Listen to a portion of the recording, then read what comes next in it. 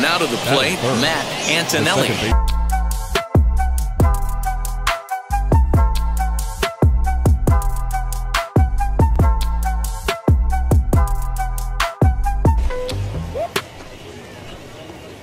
And we're back with another episode of Road to the Show. If you watched last episode, well, I'm wearing the same thing. So I took about 15 minutes off, charged my controller up. Hopefully I have enough juice to get through this. But we're going to play because I'm going away soon. I don't know when this video is going to go up. I'm not sure yet, but put in the comment section below who's going to win the AL MVP, the NL MVP, the AL Cy Young, and the NL Cy Young. Put it in the comment section below. I don't know who the hell's going to win, but I'd like to hear who you think's going to win. All right. Jed's throwing for us today. Jed Ramsey. Never heard of you, Jed. I think I Spider-Man Jed last bus trip. You guys don't know what Spider-Man is. Maybe I'll get back to telling my minor league stories. So this might be disgusting. I don't know. Some of you know. If you know what the Spider-Man is, put it in the comment section below. Happened in AA for me. I never got Spider-Man, but I witnessed it. So if you're young, you might not want to listen to this. But so Spider-Man. Again, I don't know if this is like a known thing by other teams. It might have just been one of the kids in our teams. I can't disclose his name. He might be arrested. But what he would do is when we went on the bus, you know, we're traveling through the night and it'd be very dark. Like you couldn't see anything on the bus. And let's hold that thought for a second because I have to rake. From the stretch. High in the air down the right field line. Long run for the right fielder. That's horrendous. First, when he hit it, the way he followed through, I thought it was a homer. And it's just a deep fly ball. That's foul and caught. Okay. So you're on a dark bus, right? And when you're on like an 8-hour bus ride, you have to go to the bathroom. And so anytime there was a young player, I don't know why I'm laughing. Anytime there's a young player that, you know, just got called up or maybe got sent down, got called up. I don't know if you're going to do it to a veteran that got sent down. But when they would go to the bathroom for the first time, this kid in our team would do what he called the Spider-Man. And so, you know, like on a bus, you know, the spot up top where you can put like your bags and stuff. Well, he had some issues. He would take all his clothes off and he would climb up there and he would grab onto it with his hands and he'd put his feet up. So he's like Spider-Man essentially. And he would turn so that he's looking towards the front of the bus and his butt, I guess, would be towards the back of the bus. And so he'd go right in front of the bathroom. And so when you would come out of the bathroom, right, you can't see anything and you're tired, it's the middle of the night, you come out of the bathroom, you walk like a couple of feet and then all of a sudden, you walk right into him. And now that you gagged, that was the Spider-Man. He used to do it to all the young guys that just got called up. So luckily for me, when I got called up, there were some other young guys there. And so I witnessed the Spider-Man happening. He's safe. Good call. I witnessed the Spider-Man happening to someone. And anytime after that, I went to the bathroom. I came out of the bathroom with a ninja kick. Kick. Just in case he tried to Spider-Man me. He was going to get a foot right in the you-know-where. So, and I never got Spider-Man.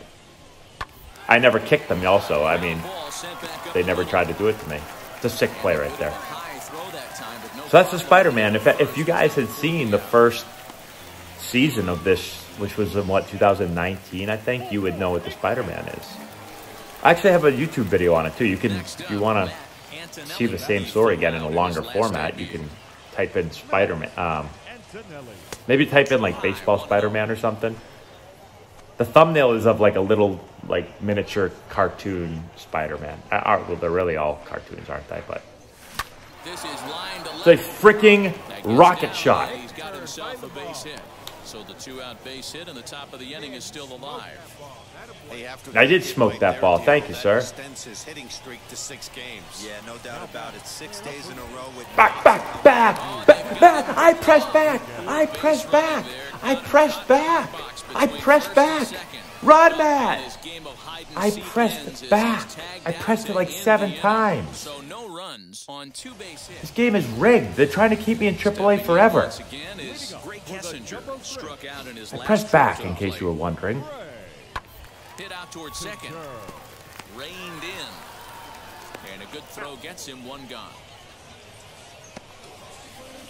Freaking sabotaging my career. Now into the box, Samuel Guzman. He went down looking in his last trip to the plate. Yeah, Matty, and hopefully he got it out of his system. Especially now, he's got to bear down. He gets the 2 strikes in this spot, has to put the ball in play. Oh my God, Dorn! Get down on the ground. What is Get that? the ball for this man. He needs to put that on the mantle. He's been struggling. The season hasn't gotten Get the ball for that man. Get 2 balls for the third baseman. Oh my God, that's terrible. That's just horrendous.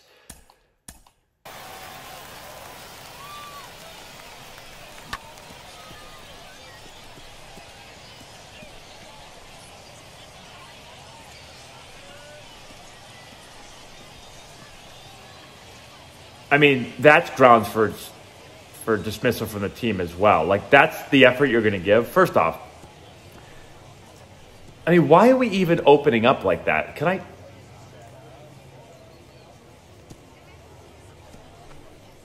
Just work onto the ball. You don't have to go anywhere. He got like a nice long hop. Just get down. I don't see the need for turning like that unless you're going to drop step, but he's not drop stepping. Just get on the ground, man. Work below the ball. And now the first pitch. No, that ball was right there and I moved again. Bird comes on and makes the catch in shallow left for out number 2. So here's the cleanup. Brian Navarreto. Couple of walks for him thus far.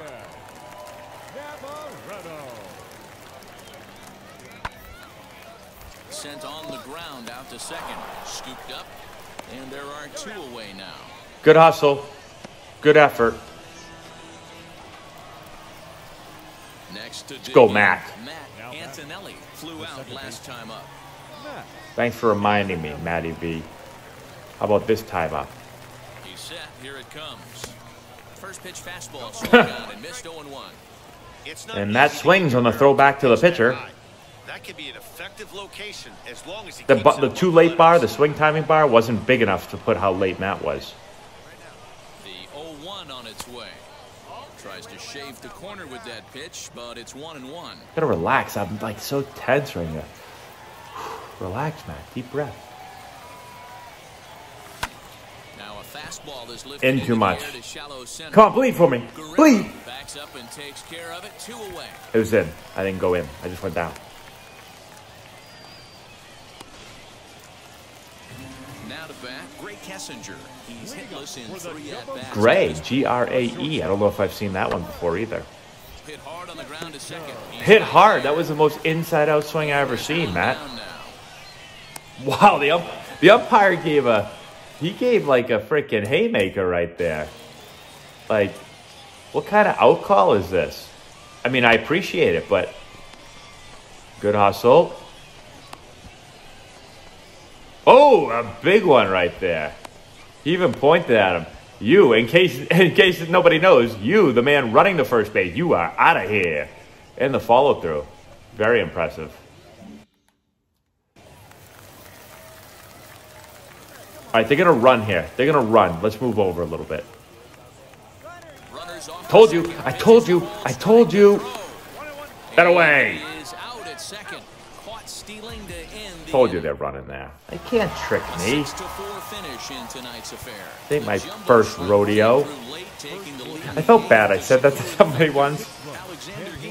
I still remember this. I was coaching. I was actually still playing pro ball, and I was helping out with like a travel ball team. And one of the coaches didn't get me mad. I liked this coach. I didn't know him super well at the time, but I didn't get mad. I don't know. I felt, I guess, like they were trying to like call me out for something, which I clearly knew. I was teaching like base running or something, and And I finished giving my talk, and this coach, I don't think it was his intention, but it kind of felt like he was like basically trying to say like, oh, you didn't teach this the right way, or you didn't teach this, and so I'm going to teach it, and said something to me, and I'm not really giving a good explanation of this. So run, man, get there. Give me a hit. You can't give me a hit on that. I freaking hit it right at the guy, but I hit it really hard. He gave me a base hit. I gave you a base hit. That's exactly what this team's doing.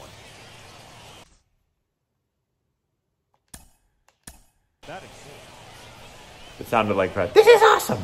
This is awesome. What movie is that? I don't remember, but. Okay, I take it back, guys. He slid. I mean, holy hell, put a glove on that glove. I mean, jeez, buddy. Well, maybe if you didn't make such a distressed face, like, look at your face. What is so hard about this? You're just sliding. You might want to watch the ball.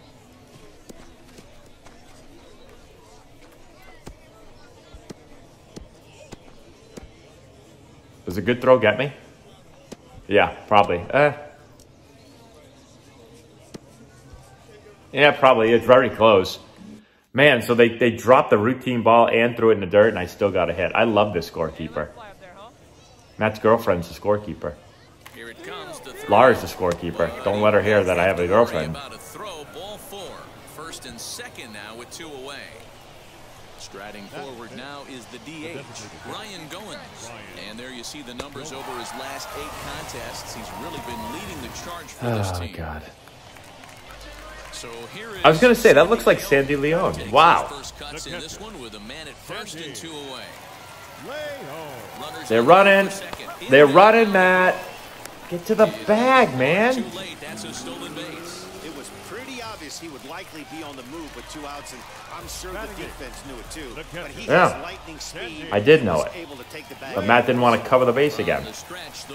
I had ribs tonight for dinner. They're so good. These ribs, right? I get them from a place called the Butchery, I think it's called. Real creative. And they're so good. I told Laura today, I was like, what a nice wife she is. I told Laura, I was like, I went and got my hair cut today. I can't take my hat off. I got these on. But I went and got my hair cut. And right near where I get my hair cut, which is about 15 minutes away, there's like a little place called Crosby's. And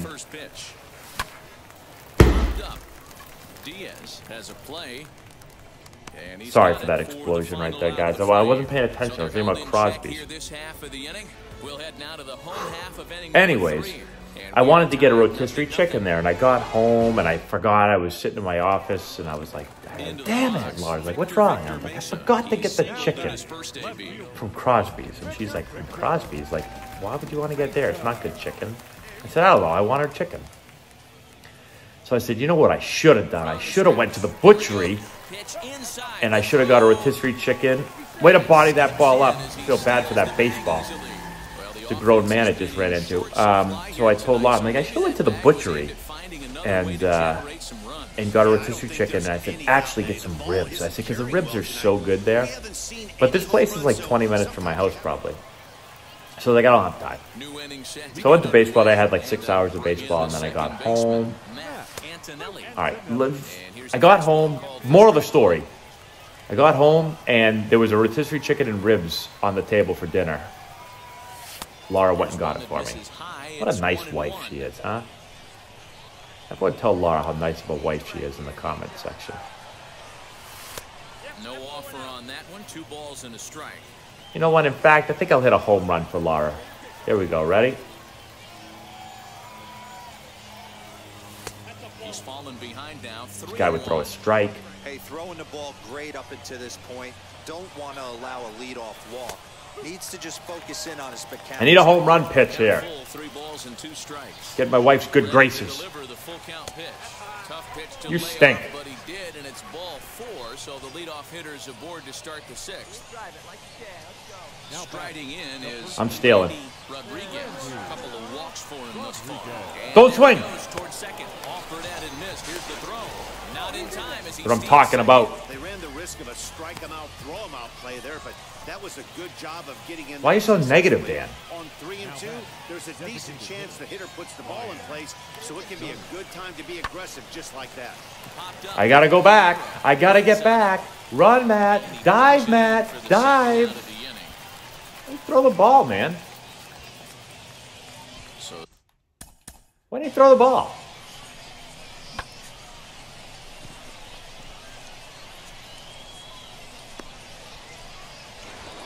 I mean, someone, can we be vocal? Something? Like this guy, you. Don't look at him. Don't spectate. Look over here. Hey, 2, 2, 2, 2, 2. Someone's got to be screaming here. 2, 2, 2, 2. Like, oh, catch the ball and find the lead runner, man.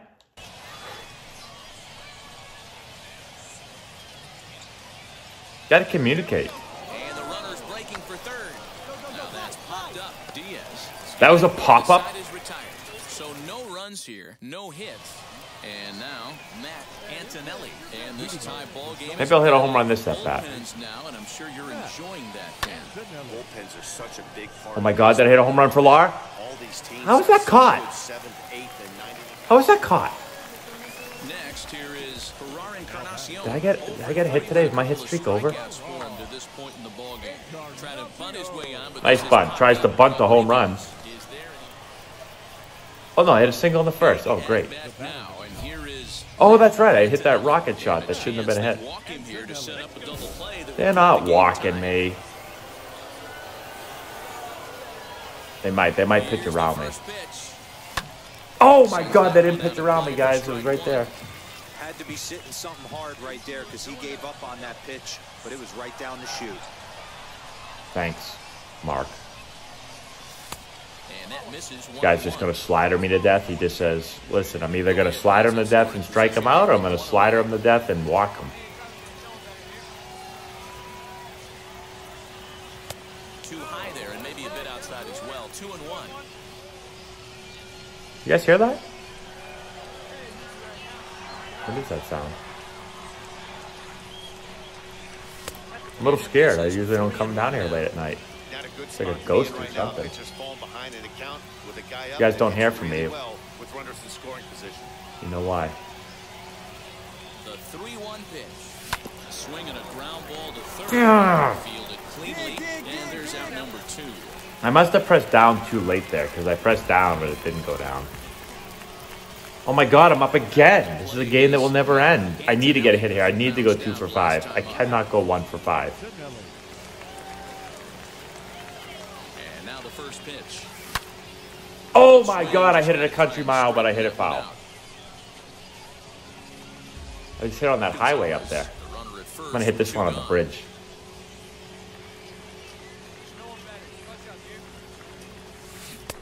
Oh, that's so slow.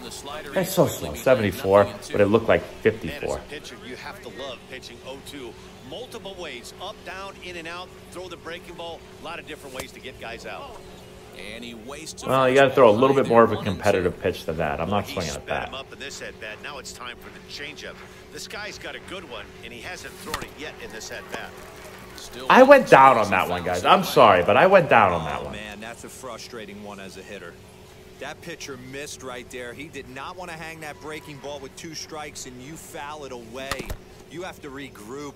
You're not seeing that. Wasn't really a hung slider there, Mark. The next 1-2 pitch. And he strikes it. Oh, God, it's so slow. 1 for 5. Oh, terrible. So stepping in is Bryson Brigman. Trying here. They're going to bunt there? No? Run from second. Hit out towards second. He's got it. I wanted to throw to third, but... All right, bring the infield in. Let's go. Right there, Matty. Back in the day, you were soft. Man, that was definitely a hard. We won? But that's what's going to make it even. How did we win? They take it in 12 innings on the road. 1 for 5 with a walk. Well, that was disappointing, guys.